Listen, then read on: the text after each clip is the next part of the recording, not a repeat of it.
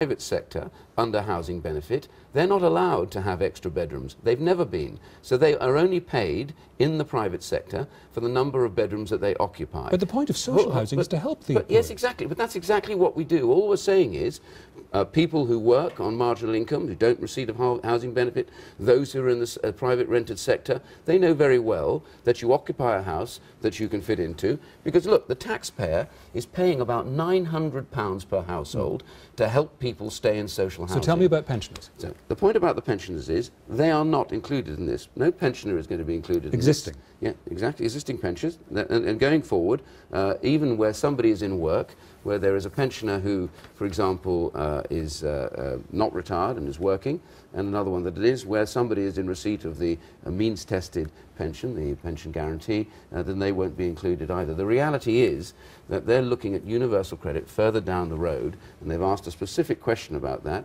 and we've yet to set finally what we do with that group. So that's all I'm saying is it is not our intention that pensioners in any way will suffer under this particular thing. It's not about punishing people, Eddie.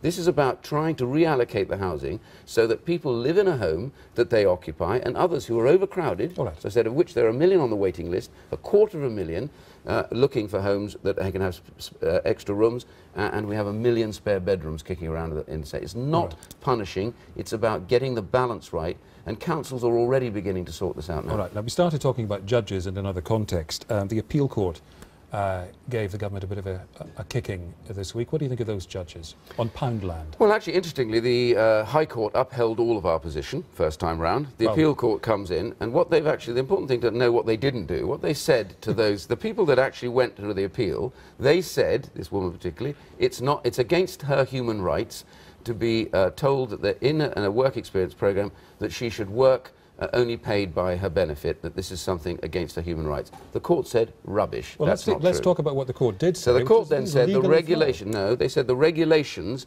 were set too wide and weren't specific enough. Now, the High Court said they were, they've said they weren't. I've already put emergency regulations down. That's ended it. I am not going to give way on this. I absolutely clearly tell you this, that people who think that it is their right to take benefit and do nothing for it, those days are over. Well, hold on, that's not what happened. Mandation, hold on a second. These people were sent on, hang on, they volunteered for a work experience program. Yes, volunteered for a work experience program, which many young people want to do, and then decided that actually didn't want to do it anymore. Well, look, made pretty clear at the time let's look at the case they would suffer sorry to interrupt withdrawal of benefit if they didn't do what they were asked. Kate Riley, the woman who brought the case, she has a degree in geology.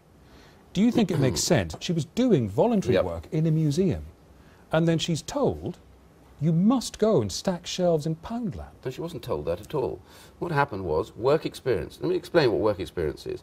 When I first came in, I was asked by thousands of kids up and down the country who said, we can't get jobs because the first thing they ask us for, what experience do you have? We can't get the experience if we don't have a job. So what we did is we allowed people on benefits to have 2 months in a company work experience, just working, doing what other people would do. They can put that in their CV. Do you know, it's been so successful that over half of those kids have left benefits. It's the most successful program we've got. But what we've said to them is, once you commit to doing that program, because companies have to make arrangements around it, then if you don't do this, you may suffer a benefit withdrawal because you have messed them around and they are therefore going to suffer as a result of that. It's a point that anybody out there listening to this will know. You have to learn early that if you commit to something, you stay by and do it. And I understand she said she wasn't paid. She was paid job seekers allowance by the taxpayer to do this. Most young people love this program. And I'm sorry, there are a group of people out there that think that they're too good for this kind of stuff. Let me remind you, Terry Leahy started his life stacking shelves, and for next time somebody goes in, of these smart people that say there's something wrong with this, they go into their supermarket, ask themselves this simple question, when they can't find the food on the shelves, who is more important? Them, the geologist, or the person that stacked the shelf? It may have been cleared off the shelves. Iain Duncan Absolutely. Smith, thank you very much indeed. Thank you very much. Now, let's join Chan for the news headlines.